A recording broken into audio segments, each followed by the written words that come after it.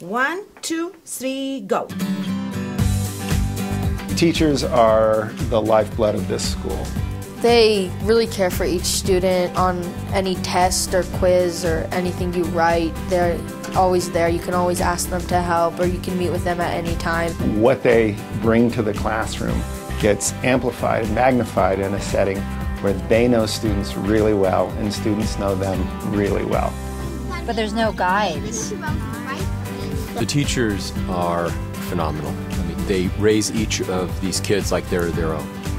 My teachers are, well, let's say strict at times, but it's because they want us to learn, and I think they let us have the freedom that we need and have fun.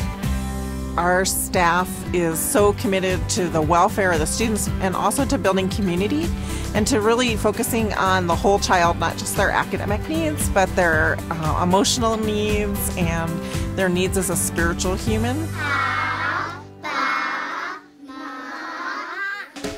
Well, Mr. Miller, you get to learn about things like baseball, which it's not just the topic baseball, you get to learn math, like percentages and averages. I like him because he's a teacher that you can connect to and ask him anything, or maybe just go talk to him about any personal questions or stuff. You can just feel comforted by him, and he's like always on your side. He makes some pretty funny jokes. So I went to school here as a kid. I went K through 12, and it's so nice to be back in a warm and welcoming environment.